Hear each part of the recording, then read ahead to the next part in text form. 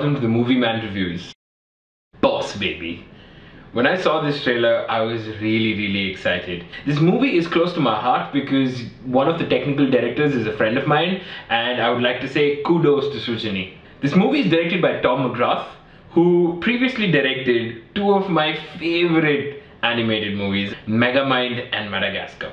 So you know that there is a certain sense of expectation when this director helms an animated movie. 5 reasons why you should definitely watch Boss Baby. Alec Baldwin. He is brilliant as the Boss Baby. I mean, when he introduces himself, or at any point of time, when he's there on screen, there is no way you can think about anybody else because he carries this entire movie on his shoulders. 2. The concept. The concept is brilliant. I mean, just to see how the love has been receding away from the babies and moving to the puppies, it's one of those things that you can't imagine, but it's actually quite funny. 3. Direction. The direction in this movie is brilliant, and because he has helmed movies like Madagascar and Megamind, I think he's done a brilliant job. I think he has a way with animated movies. 4.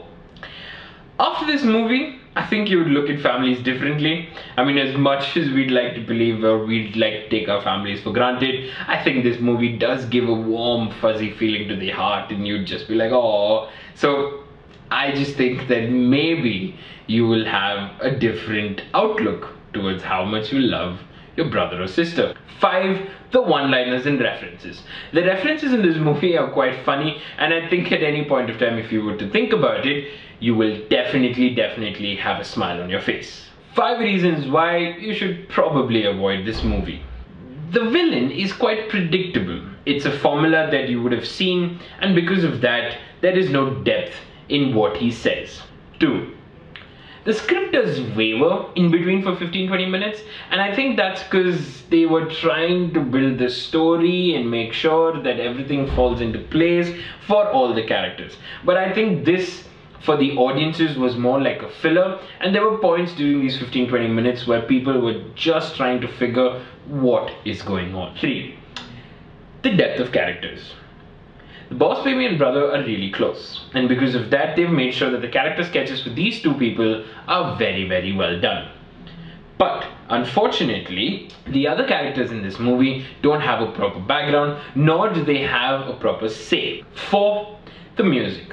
The music in this movie was just average. Okay, every animated movie has a certain sense of what they want to do with the music. They could have done a whole lot more because of the characters in this movie. I mean, I expected a lot coming from an animated movie, but I guess that's just me. 5.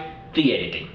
The editing in this movie is kind of weak in places, and because of that, you see the story does not build as fast as you'd want it to. Overall, this movie is quite good. It brings a smile, it makes you laugh at parts, and you're invested in these characters. And for sure, a lot of kids will enjoy this movie because there are fart jokes, there are powder jokes, there are jokes about tickling, cookies, and a whole spectrum of baby stuff.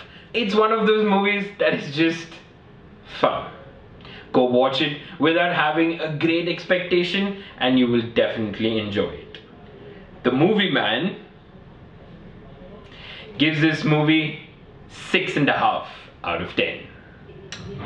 Hi guys, subscribe to my channel. I mean, like, share, comment, subscribe.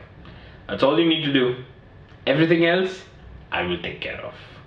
The Movie Man.